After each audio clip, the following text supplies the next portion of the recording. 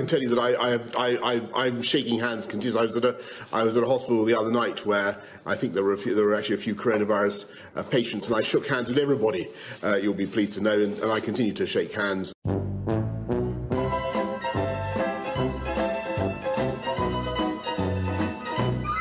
Which is that I've developed mild symptoms of the coronavirus. That's to say, a temperature and a persistent cough, and on the advice of the Chief Medical Officer, I've taken a test that has come out positive. So I am working from home, I'm self-isolating, and that's entirely the right thing to do, but be in no doubt that I can continue, thanks to the wizardry of modern technology, to communicate with all my top team to lead the national fight back against coronavirus. And I want to thank everybody who's involved. I want to thank, of course, above all, our amazing NHS staff.